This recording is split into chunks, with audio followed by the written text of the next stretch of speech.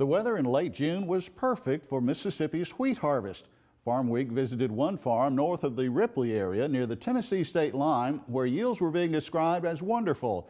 There was little time to celebrate, though, as the process of planting soybeans behind the wheat began even as a combine was still harvesting. At 450 acres, it was the largest winter wheat crop Keith Morton had ever planted on his Tippah County farm. On the first day of harvest, it wasn't long after the combine began crisscrossing his fields in Faulkner that Morton was able to confirm what he already suspected.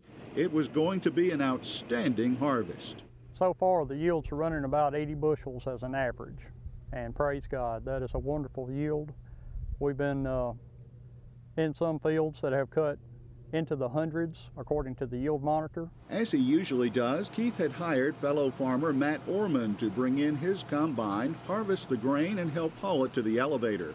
Meanwhile, the windrows of wheat straw dropped back onto the field by the combine were mechanically bundled into both round bales and square bales by a second custom harvester, a local highway landscape contractor.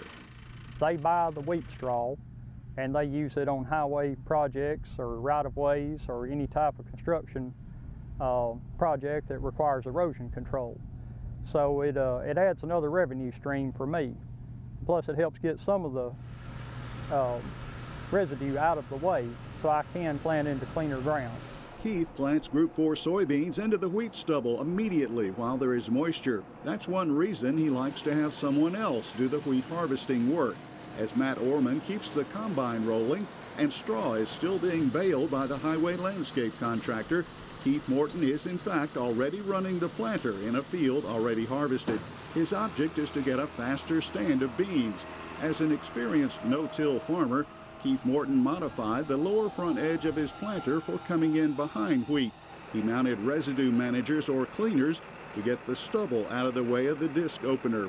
Keith says this provides better seed-to-soil contact in the wheat stubble for the Group 4 soybeans. From Faulkner, Mississippi, I'm Leighton Spann reporting.